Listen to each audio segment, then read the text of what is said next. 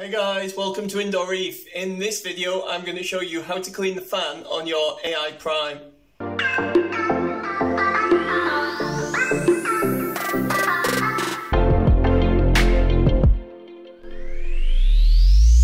Hey guys, so if your AI Prime is anything like mine, after many months of use, the grill covering the fan starts getting full of dust and dirt.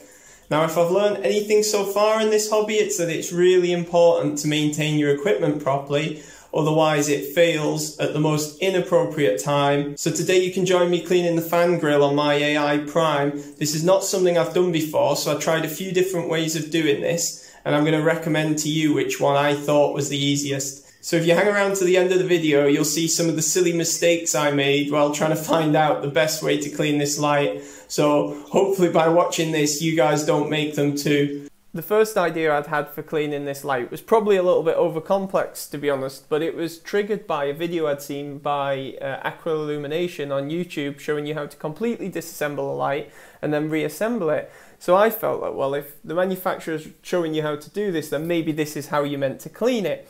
So I set off trying to disassemble the light. So I started off by removing the light from the tank. Now this wasn't very easy, by the way, because I didn't want to remove the mount because I want to make sure the light goes back in the same place afterwards. So I felt like it was forever unwinding the cables. And once I had the light on the bench, I tried to follow the disassembly instructions from the Aqua Illumination video. I very quickly realized I would need to remove the rating label on the back of the light to get to the screws, and this just started making me think that I really wasn't meant to be doing this because I don't remember seeing that in the video they'd posted. So at this point I thought, you know what, I'm going down the wrong direction here, I need to have another think.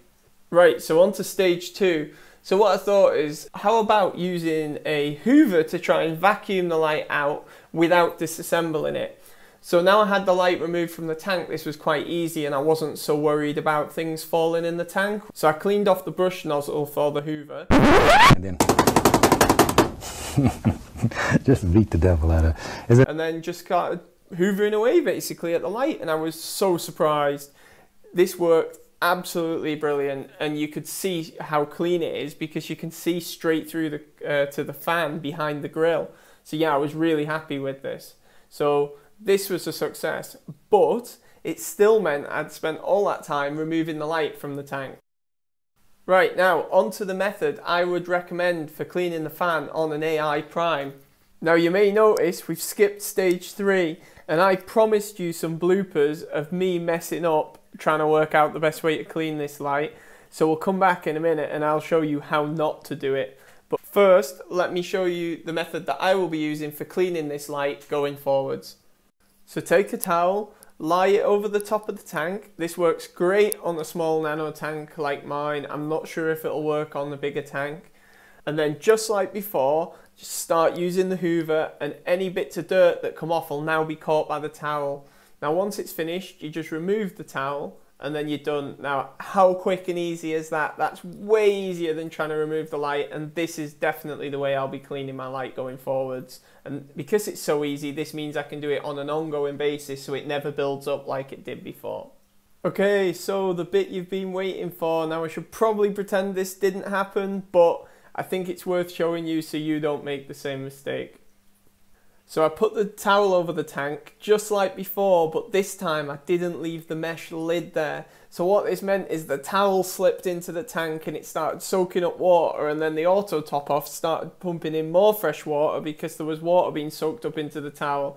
This could very quickly have gone wrong, and it definitely didn't work as well as leaving the lid on. I really strongly advise you leave a lid on when you do this, and the lid just stops the towel dipping into the water. So small thing, big difference.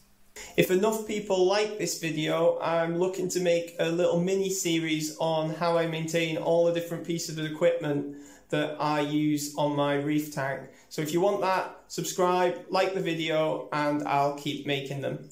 Until next time on Indoor Reef, keep it stable, keep it fun, and keep breathing.